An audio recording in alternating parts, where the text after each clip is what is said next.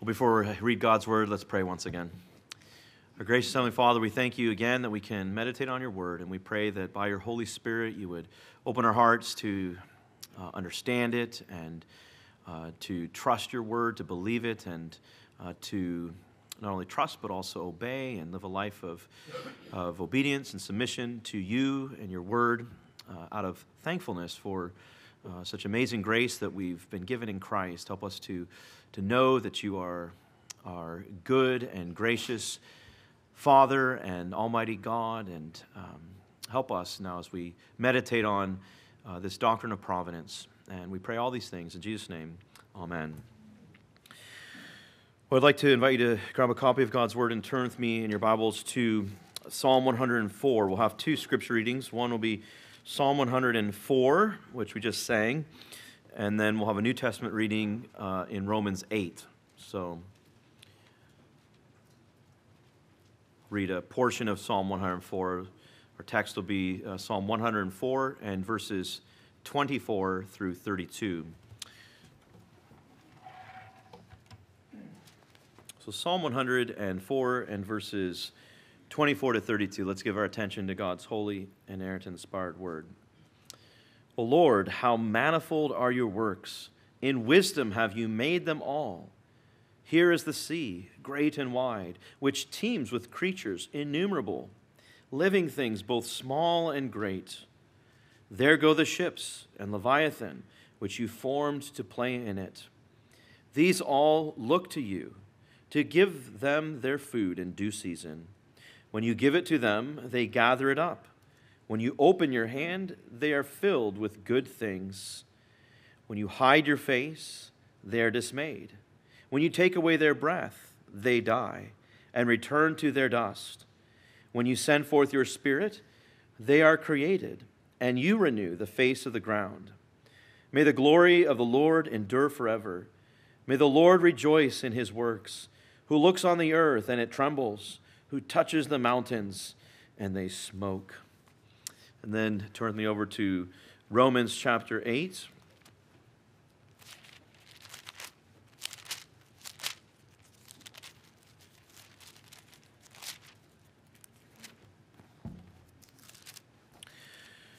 And I'll read from Romans 8 and verses 28 to 30. Romans 8, verses 28 to 30. Let's again give our attention to God's word. And we know that for those who love God, all things work together for good, for those who are called according to his purpose. For those whom he foreknew, he also predestined to be conformed to the image of his Son, in order that he might be the firstborn among many brothers. And those whom he predestined, he also called. And those whom he called, he also justified. And those whom he justified, he also glorified. As far as the reading of God's holy word, may he bless it to our hearts this afternoon.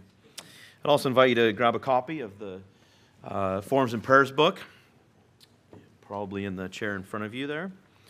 And turn with me to the Heidelberg Catechism, Lord's Day 10, which we'll be considering this afternoon. And that can be found on page 211. 211.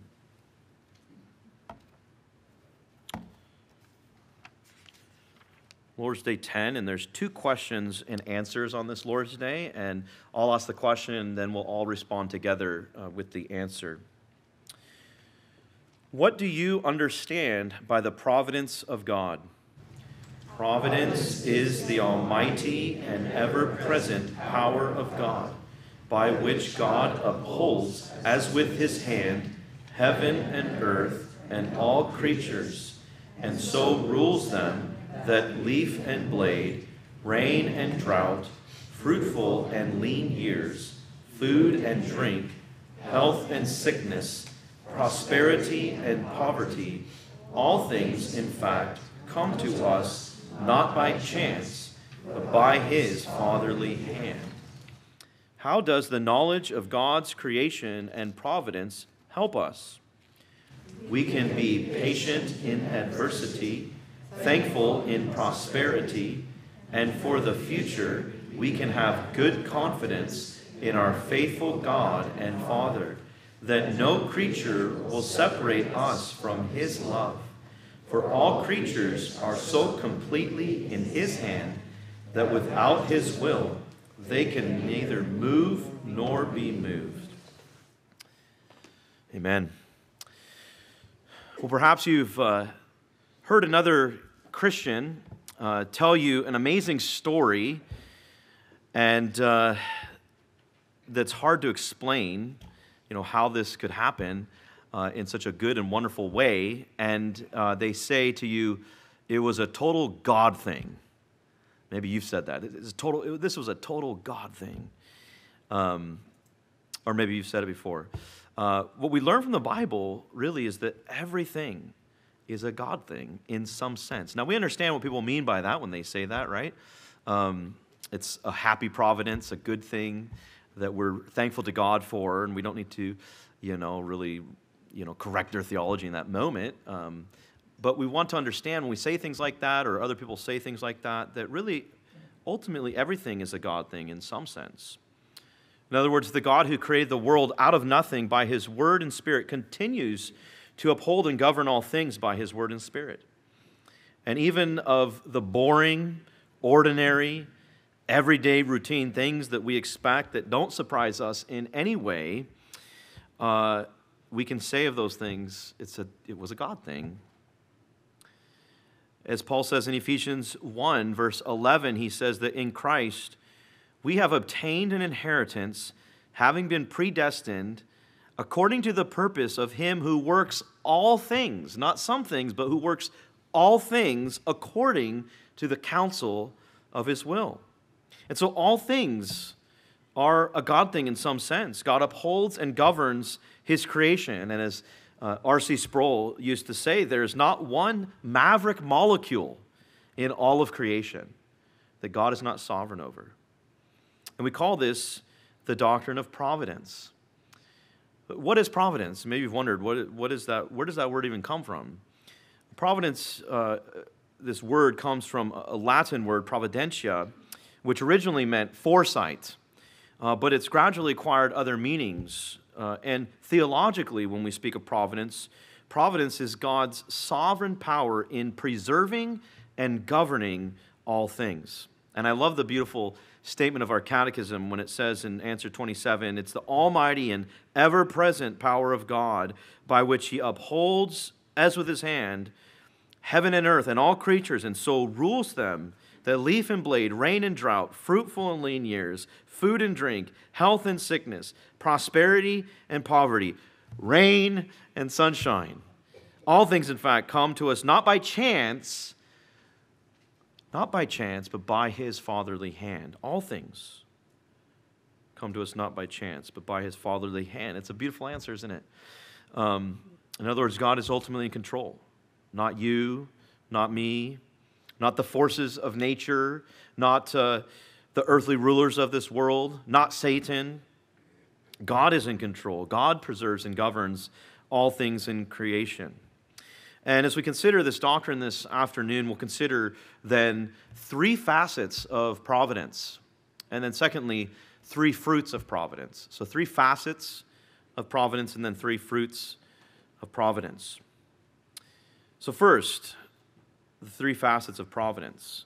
The first facet of providence is God's preservation of his creation. God's preservation of his creation. And here we confess that what the Scriptures teach, namely that God continues to preserve or uphold or sustain his creation.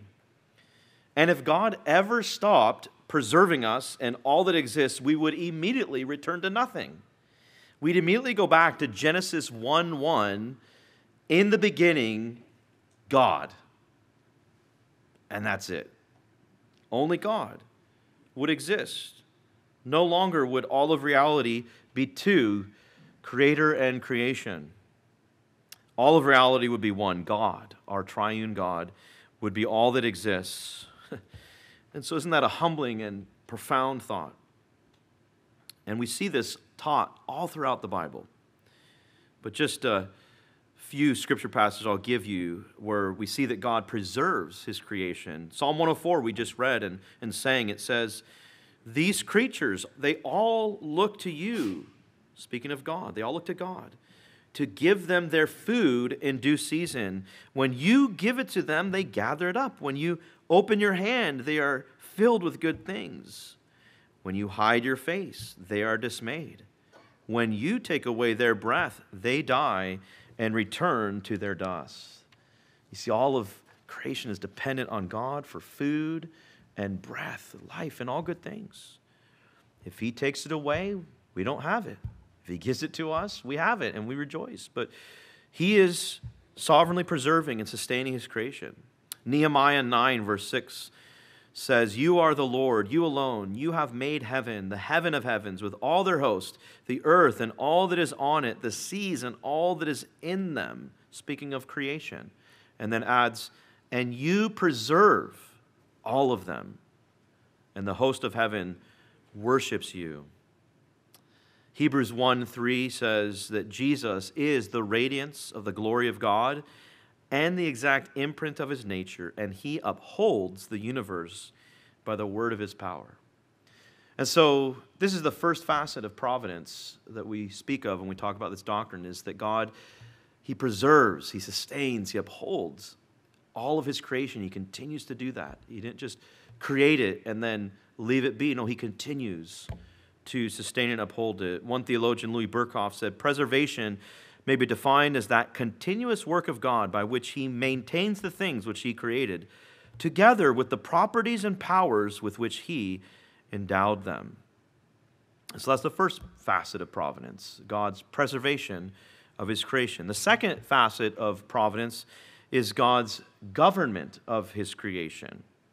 Again, the Bible teaches this everywhere as well, but I'll just give you some representative passages that God, our triune God, is sovereign and governs all things. Psalm 103, verse 19 says, the Lord has established his throne in the heavens, and his kingdom rules over all. In Daniel 4, this is after Nebuchadnezzar had his sanity had returned to him. You remember Nebuchadnezzar, King Nebuchadnezzar, he looks out at his kingdom and he says, wow, look at all this that I've built and done. Aren't I the greatest, most powerful person in the universe? And God says, nope.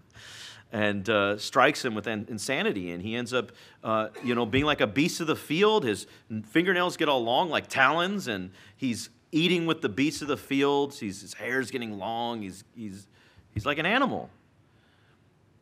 And then it says in Daniel 4, at the end of the days, I, Nebuchadnezzar, he's finally humbled by this, I lifted up my eyes to heaven, and my reason returned to me, and I blessed the Most High, and praised and honored him who lives forever, for his dominion is an everlasting dominion, and his kingdom endures from generation to generation. All the inhabitants of the earth are accounted as nothing, and he does according to his will among the host of heaven and among the inhabitants of the earth, and none can stay his hand or say to him, what have you done? You see, he confessed in that moment that God is sovereign. He rules, he governs his creation. One last scripture, 1 Timothy 6:15, it says, it's a doxology that says, he who is the blessed and only sovereign, the King of kings and Lord of lords, who alone has immortality, who dwells in unapproachable light, whom no one has ever seen or can see, to him be honor and eternal dominion. Amen.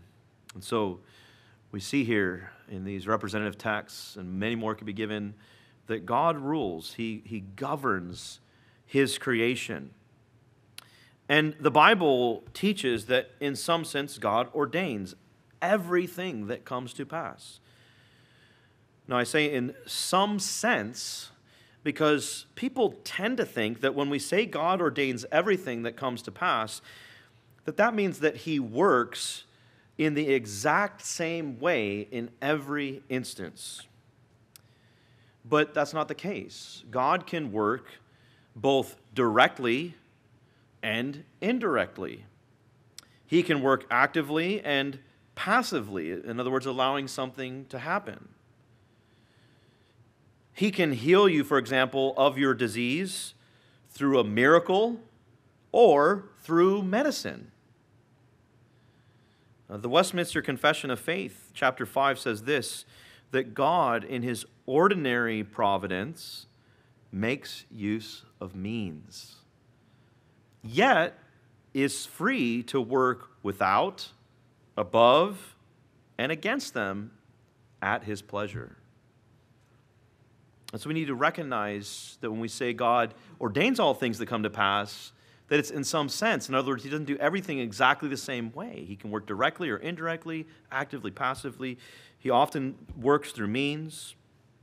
And God is no less to be praised when he works through ordinary means than when he works directly and miraculously. We ought to praise him not only for the miracle of healing, if he should do that, but also praise him when he heals us, when we got a good night's sleep and the medicine worked for us, and we thank him for healing us in that way. He ultimately should get the glory.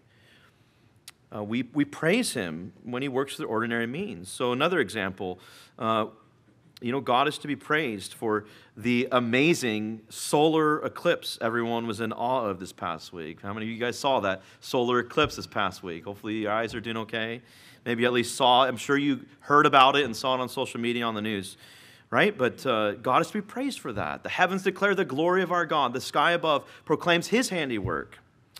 I saw this great quote on social media this week from a guy named R.L. Solberg, and he said this. He said, "An eclipse is a cosmic reminder that the universe is not a random collection of matter and events that happen by chance. The cosmos is so finely tuned that we can know precisely where every heavenly body will be 200 years from now, down to the minute. These events remind us that the universe is not an accident, and neither are we. God made both, and he is in control." Amen? He's in control. And it's important that we realize that he's actively working not only in the things that we might think are significant, but even in the seemingly insignificant things. As our Lord taught in Matthew 10, he says, "Are not 2 sparrows sold for a penny? And not one of them will fall to the ground apart from your Father." Right? This sparrow that's sold for a penny. We don't even have pennies in Canada anymore. I think you still have them here. These seemingly insignificant birds, they'll fall to the ground, and even they don't fall to the ground apart from our Heavenly Father's will. And he says, "But even the hairs of your head are all numbered." And he says, "Fear not, therefore, you are of more value than many sparrows." And so even the seemingly insignificant things God is ruling over and ordaining. And God is also at work in the things that just seem to be a coincidence or luck or accidental. And it's okay to use those words, but we need to understand that ultimately it happens according to God's ordination. So Proverbs 16:33 says that the lot is cast into the lap, but its every decision is from the Lord. And so when you roll dice in a game of Yahtzee, every decision is of the Lord. When you flip a coin, every decision is ultimately of the Lord. It appears to us as if it's just chance from a human perspective, but it's all according to God's foreordained plan. And so there's absolutely nothing outside of God's sovereign will. Nothing slips past him. Nothing catches him by surprise. He knows all things, he upholds all things, and he governs all things. And while this can cause some people a great deal of consternation, the Bible everywhere unashamedly affirms this and praises God for this. In other words, we're not victims of chance. All things happen according to the purpose of him who works all things according to the counsel of his will, as Paul said in Ephesians 1. Or as the Puritan Thomas Watson once put it, God is not like an artificer that builds a house and then leaves it, but like a pilot, he steers the ship of the whole creation. And so, these are the first 2 facets of providence, that God's preservation of his creation, and secondly, God's government of his creation. But the third facet that we want to talk about, and that theologians often discuss, is God's cooperation with his creation, sometimes referred to as divine concurrence or concursus in Latin. And this is the idea that God doesn't treat everything in creation like a puppet. Rather, God governs them in such a way that they also freely make decisions according to their nature, and humans remain responsible for their actions. Now, the struggle that we often have with the doctrine of providence is when it comes to evil and suffering in the world, right? Some have a hard time embracing providence because they say if God is sovereign and in control of all things, and people commit evil acts, then how can we not say that God is the author of evil? Well, here's what we confess in Belgian Confession of Faith, Article 13. We confess that nevertheless, God neither is the author of, nor can be charged with the sins which are committed.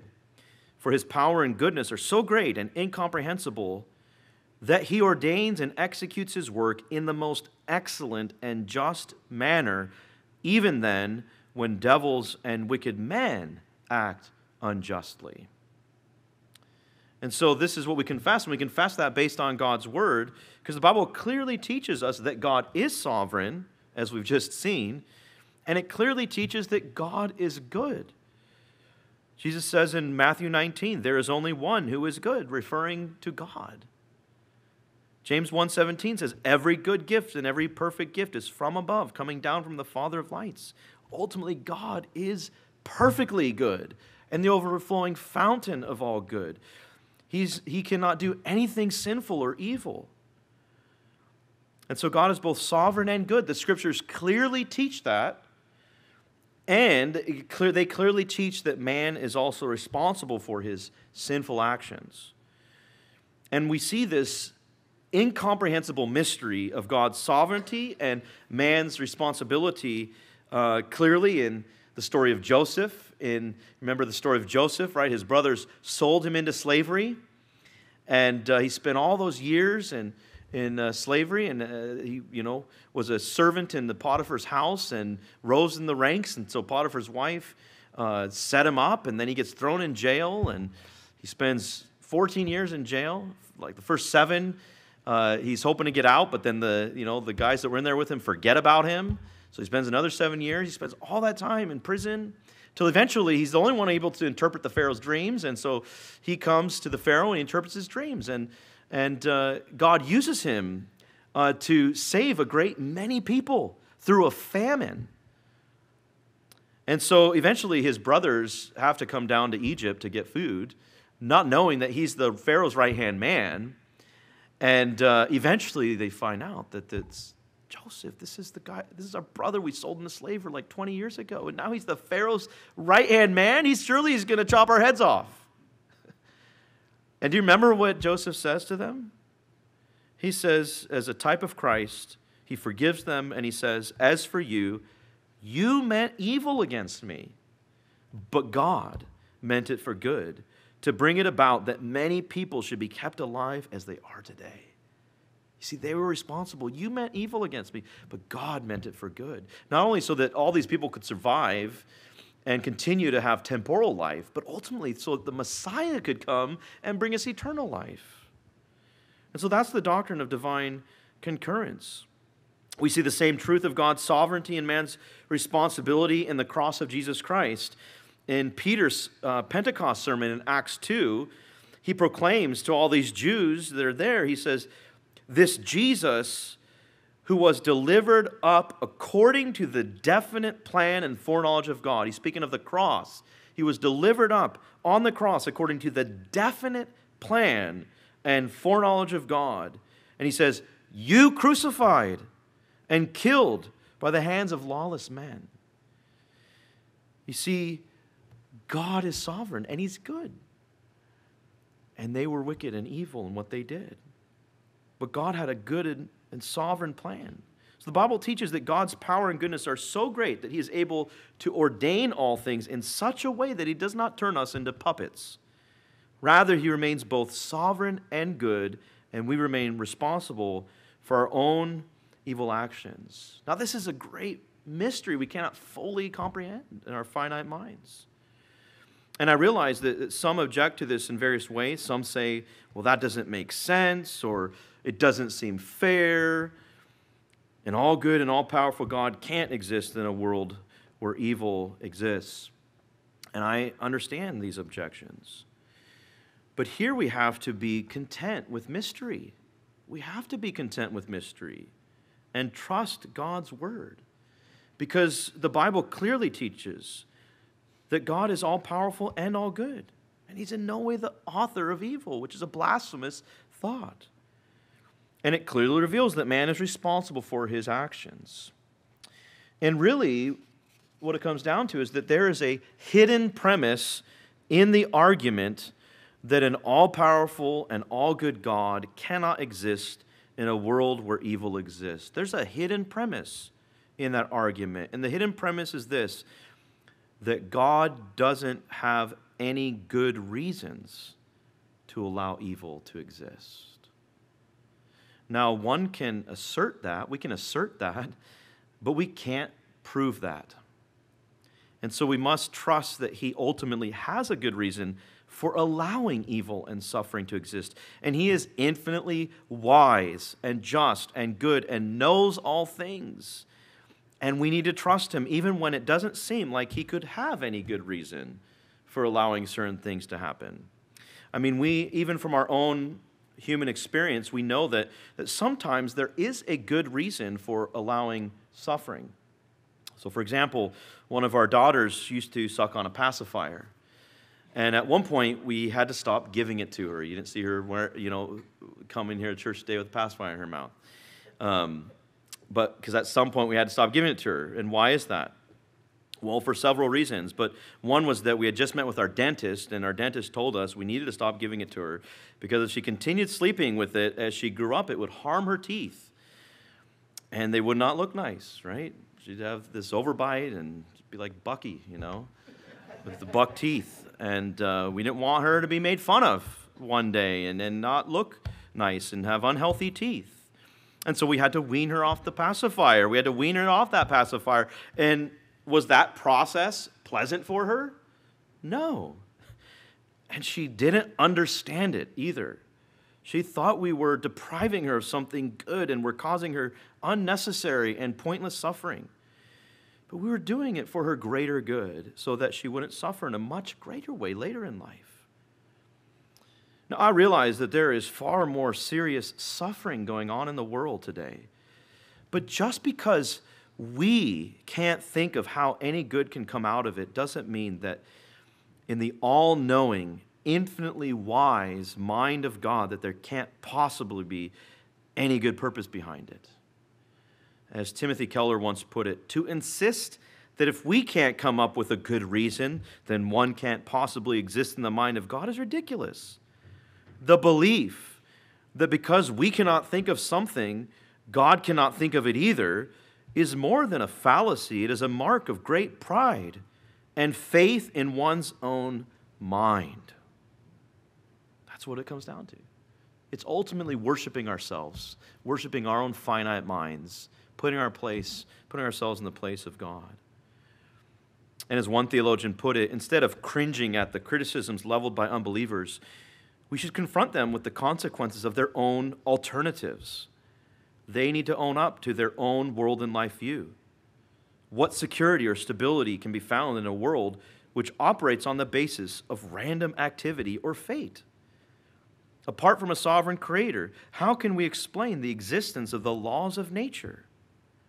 What happens to human dignity when we deny that man is the image of God? If we live in a world that is merely the result of chance, why should we get out of bed in the morning, go to school, seek employment, get married, or raise a family? And so here, at the end of the day, we ultimately have to be content with mystery and trust God's word that he's both sovereign and good, and that he has a good reason behind all that happens. As Deuteronomy 29 says, the secret things belong to the Lord our God, but the things that are revealed belong to us and to our children forever, that we may do all the words of this law. The secret things belong to the Lord our God, but that which is revealed are for us and our children. Or as Paul exclaims in Romans 11:33, oh, the depth of the riches and wisdom and knowledge of God, how unsearchable are his judgments and how inscrutable are his ways. In other words, there are just some things that are above our pay grade, if you will, right? We have to be content with mystery.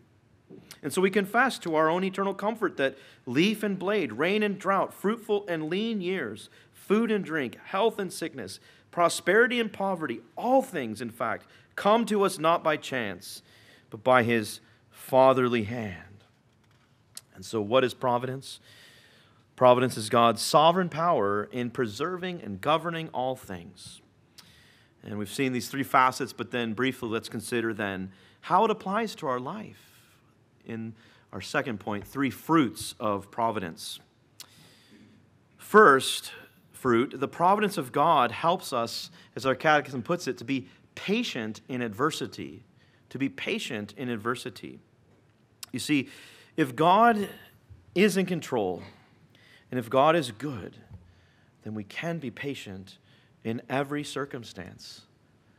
Even the awkward ones, even the painful ones, even the frustrating ones, even when we don't get our way, even when we're sick, even when we're grieving, we can be patient, knowing that he can and will turn it to our ultimate good. It may be painful for a moment.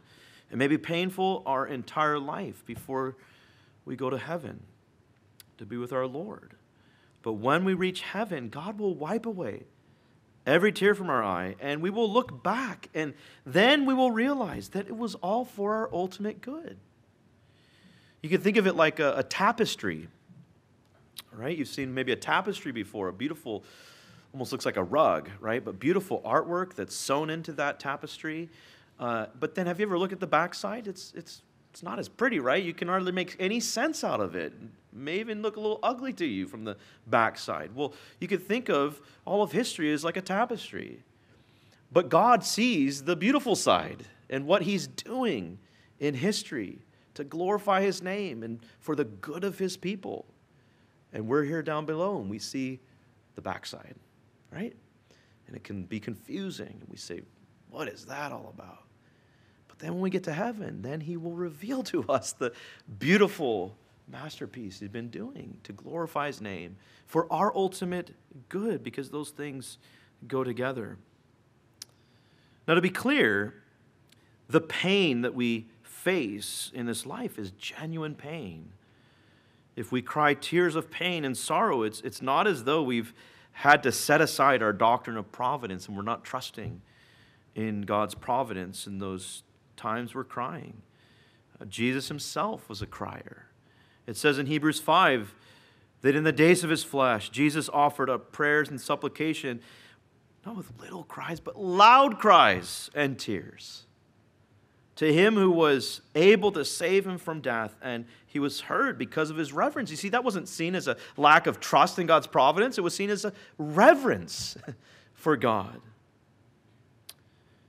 So you see, the doctrine of providence doesn't say that you have to be like a stoic and just suck it up and tough it out. No.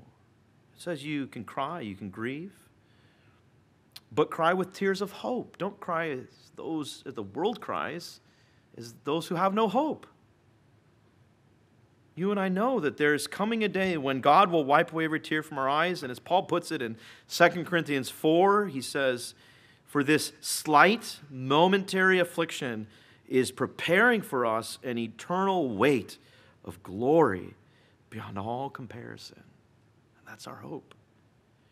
You see, being patient in adversity is all about the big picture, which is why Romans 8:28 is so comforting. It says again there that we know that for those who love God, all things work together for good for those who are called according to his purpose. You see, none of your pain or suffering will ever be wasted in God's providence. It's all being used for your ultimate good and His glory. And as we go through adversity, we of course have to look to Jesus. Our greatest assurance that God is good and is able to make all things work together for our good is found in the cross of Christ. Because the cross, if you think about it, is the greatest evil that we could ever imagine, the death of the only Son of God. But God used it to bring about the greatest possible good, the salvation of His people for the glory of His name. And so surely He can turn whatever sufferings and pain you go through in this life for your ultimate good. One day. You see, the answer to the problem of evil is not ultimately a philosophical argument, but a historical fact. Jesus Christ, the eternal Son of God, died for our sins. He rose again from the dead. That's a historical fact. And He's coming again. That's the answer. That's God's answer to the problem of evil. Here is my Son. Look to Him for hope and salvation. And so when you feel forsaken by God in your sufferings and are tempted to ask that question, why have you forsaken me? All I can ultimately do is point you to Jesus on the cross where He cried out, my God, oh, why have you forsaken me? He was forsaken in your place so that you will never be forsaken by God, ever. He was a man of sorrows and acquainted with grief to save you from the sorrows and grief of this world when He returns. He suffered hell in your place so that you will never know what it's like ultimately to go through hell. Think about that. When we all get to heaven, there's only going to be one person there who suffered hell. And that's Jesus. We'll praise Him for that. He suffered God's wrath in our place so that now God looks upon you and me with eternal favor and blessing in Christ. And so look to Jesus to find the pattern and power to be patient in adversity. What adversity are you going through right now that you need to be patient in and trust God's providence? Let us be patient in adversity and trust our Heavenly Father's good and wise plan. Charles Spurgeon once said, when we cannot trace His hand, we must trust His heart. And we see God's loving heart most clearly at the cross. Well, second and more briefly, the providence of God helps us to be thankful in prosperity.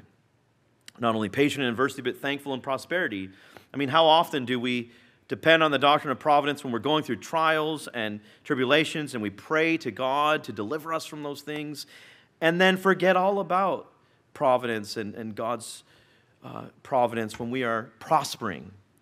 How often do we ask God for safe travels or for healing or a job, and then we never get around to thanking God when He provides those things for us? Well, let's not forget to thank God at all times. Let us be thankful for our food. Let us be thankful for the clothes we wear, our car, our job, our home, and all the blessings. We sang, praise God from whom all blessings flow. And remember, God can heal you of your disease through a miracle or through medicine. Regardless, thank Him for healing. He can make bread just appear on your table, if it's His will, just by speaking the word. Don't count on it. Or He can put bread on your table through those who fulfill their daily callings as farmers and truck drivers and grocery store workers and store clerks. Regardless, thank God for your daily bread ultimately, and those who help to get it there. When you pray for protection, God could put a force field around you, and wouldn't that be cool? He could do that. Or He can give you police officers and military and so forth. Either way, thank Him for whatever protection that you enjoy. And so what present prosperity are you thankful to God for this day? Let us thank our Heavenly Father for all the good gifts that come to us by His fatherly hand. And so we are called to be patient in prosperity patient in adversity and thankful in prosperity. And third, this is the third fruit of the doctrine of providence that our catechism highlights. The providence of God helps us to be confident about the future. Right? We often struggle with worrying about the future, don't we? Some of us especially are worrywarts. And does worrying help? I remember a movie that Tom Hanks starred in. Perhaps you've seen it. It's called Bridge of Spies. And Tom Hanks plays an American lawyer who was recruited during the Cold War to defend an arrested Soviet spy. He's to defend him in court and then help the CIA facilitate an exchange of the spy for a Soviet-captured American U-2 spy plane pilot. So he's working out this deal to trade prisoners of war. And there's several times, there's like the one thing I especially remember about the movie, that at least 3 times throughout this movie, Tom Hanks looks at the guy that he's supposed to defend and he says, "Aren't you worried?" To which the Soviet spy always responds, "Would it help?" Every time. Would it help? Right? To a certain extent, it does and can help. If something is important and is threatened in some way, it can help you to plan wisely and to be concerned for others in a Christ-like way. But eventually, worrying gets to a point where it doesn't help anymore, and it can eventually become idolatrous and paralyzing and eat us up inside, right? It says, Charles Spurgeon once said, "Anxiety does not empty tomorrow of its sorrows, but only empties today of its strength." And how often do we know that? It doesn't do anything to change tomorrow, but it makes me really tired and stressed out today, and I have no strength for today now. And so what are you worrying about these days that you need to entrust to your Heavenly Father? Is it the finances? Is it your health? Is it your children? Is it your job? Is it a relationship with someone else? Is it whether you will find a spouse someday? Is it a national crisis? Is it the loss of a loved one? Well, let us not be anxious about tomorrow, but trust our Heavenly Father's good providence. Let God worry about your future and trust that His grace will be sufficient to sustain you no matter what tomorrow may bring. Remember that as Lamentations 3 put it, His mercies are new every morning. And as Jesus said, do not worry about tomorrow, for tomorrow will worry about itself. Sufficient for the day is its own trouble. And just before that, he reminds us of God's care for all of His creation. And if He cares for the lesser things of His creation, he says, how much more will He care for us who are His image bearers and His beloved children in Christ? I love how our catechism puts it when it says, "And for the future, we can have good confidence in our faithful God and Father that no creature will separate us from His love. For all creatures are so completely in His hand that without His will they can neither move nor be moved."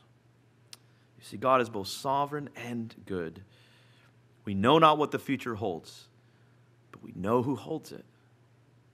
And it's the one who did not spare His only Son, but freely gave Him up for us on the cross. And so as Paul asks, how will He not also with Him graciously give us all things? And so in light of this wonderful doctrine of providence revealed in God's Word, let us be patient in adversity.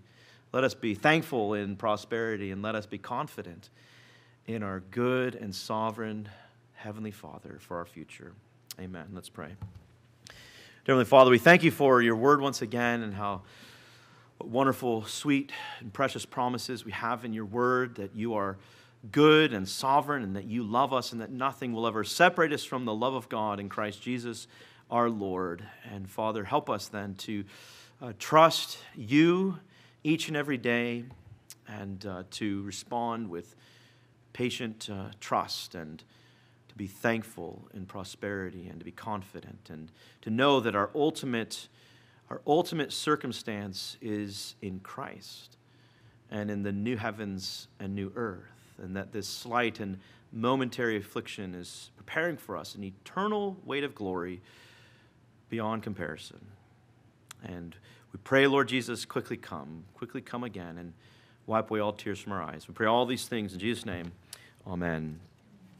Amen. I would like to pronounce a benediction upon you now, if you'd like to stand, and from Numbers chapter 6.